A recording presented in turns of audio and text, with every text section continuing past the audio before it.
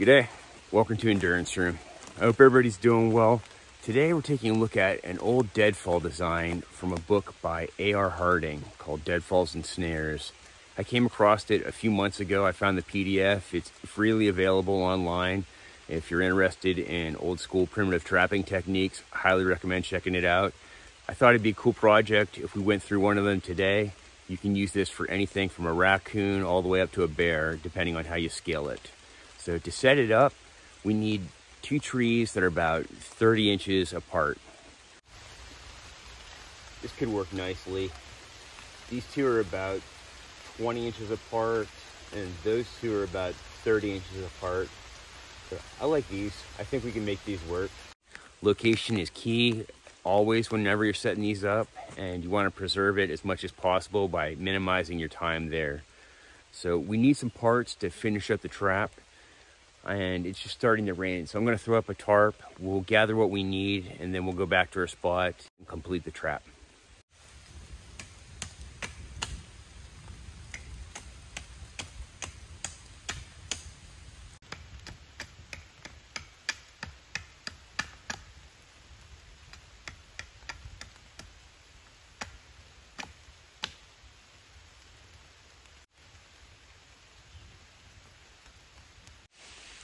Well, it looks like we're training today.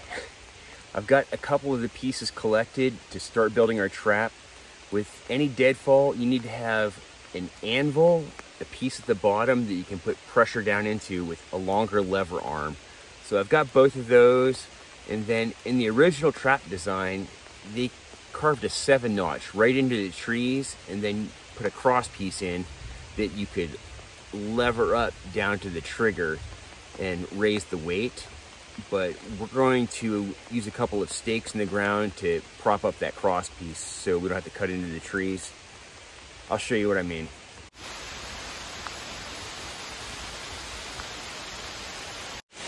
It's coming down, guys.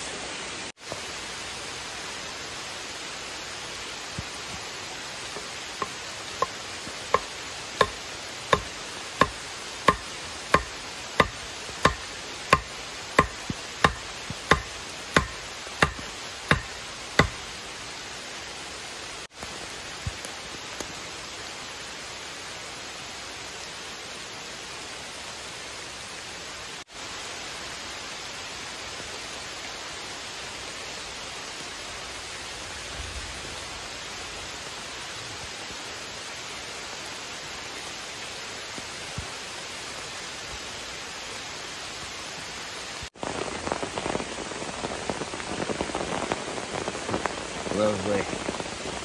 So we've got our support beams and our cross piece in. Now we need to lock the lever in with a couple of stakes.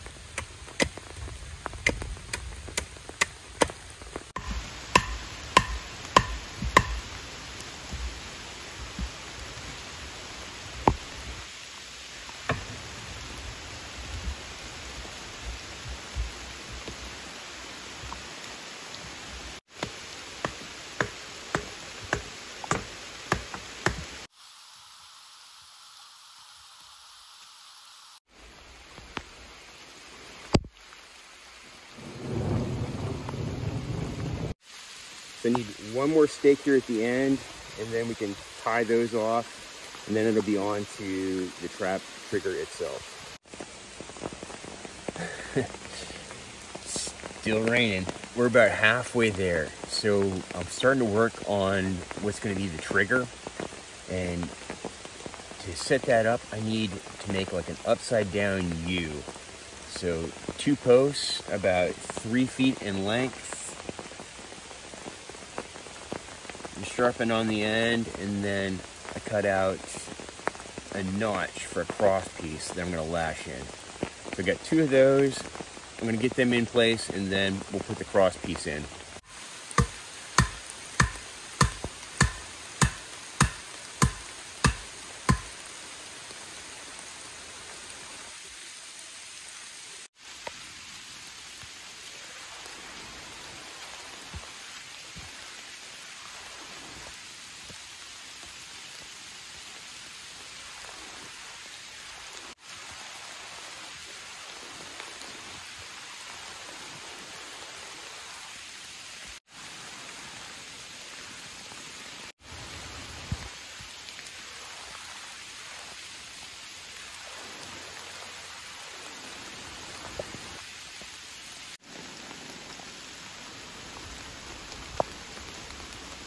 Here's the basic components of the trap.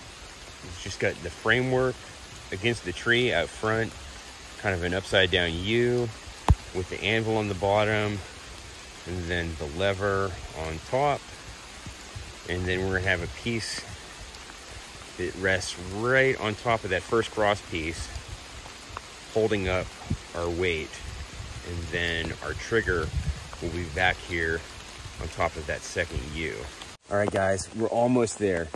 So this piece right here is going to be our lever.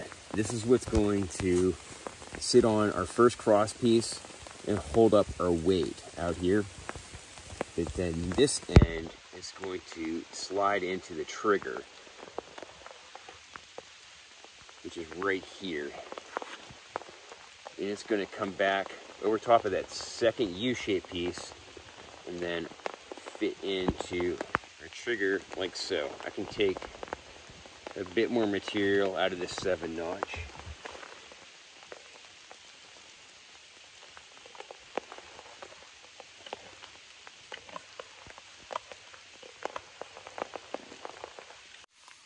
Chisel tip, 7-notch.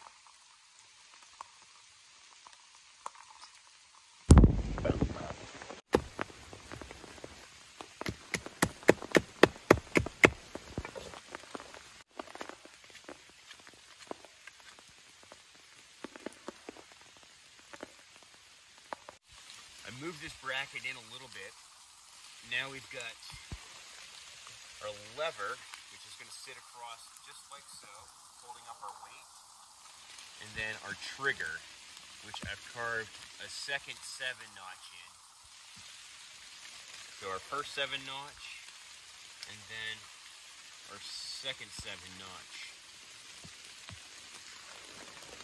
Like so. And then the weight is going to be holding this in place.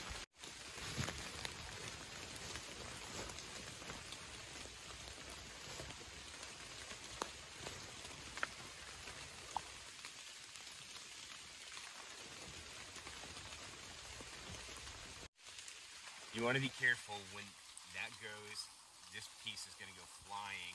But the idea is to have the bait down here, the animal come through, dislodge the bait.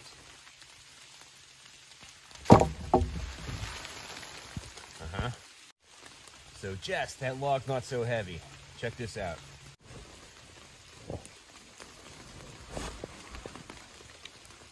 Seven notch. And there's our bait stick.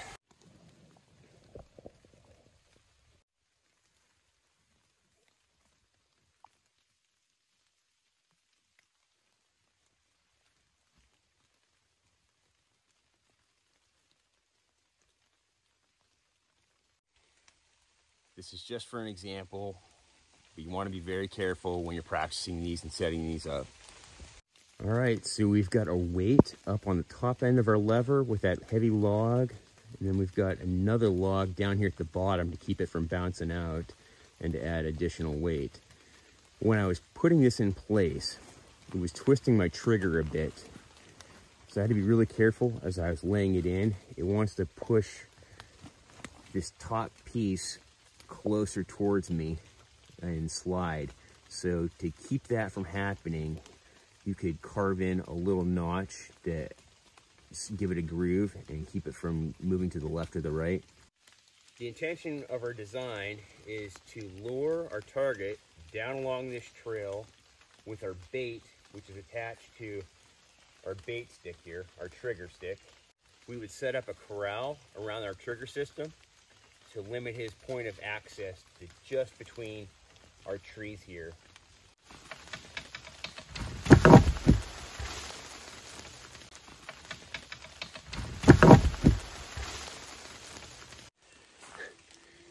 Not too bad. I would not want to be caught under there in any form or shape. There's a lot of weight coming down on that top log. That piece right there is probably 100 pounds. This one's probably 150.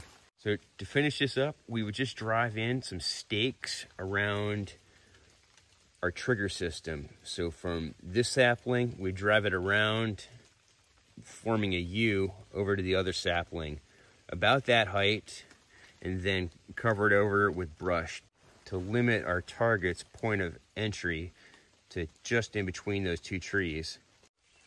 Now that we're almost wrapped up, the rain has finally decided to stop. It's okay. This was a good day to do this. I learned something. I hope you guys did too. I hope you enjoyed. You know, you could scale this trap up or down depending on your target. Ideally, you want about 6 times the weight coming down as the weight of your target. So if you were targeting, say, a 40-pound coyote, you'd want about 200 pounds coming down on it. Pretty cool.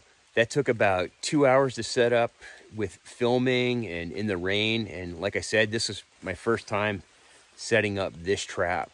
I've set up similar ones, but there's a lot of carryover between the different designs. They utilize a lot of the same principles, the same notches, the same carving. So once you've understood a couple of them, you can kind of make your way with a bunch of different designs and even make your own. But this is really interesting. This is how they used to do it back in the day, before steel traps, before modern snares. And this is how you can put food on the table. So hopefully you never need anything like this, but it's better to know it and not need it than the other way around. So I hope you guys are good. I hope you enjoyed. If you got any questions, just let me know down below and I'll try and help you out. All right, everybody. We'll catch you soon. Cheers.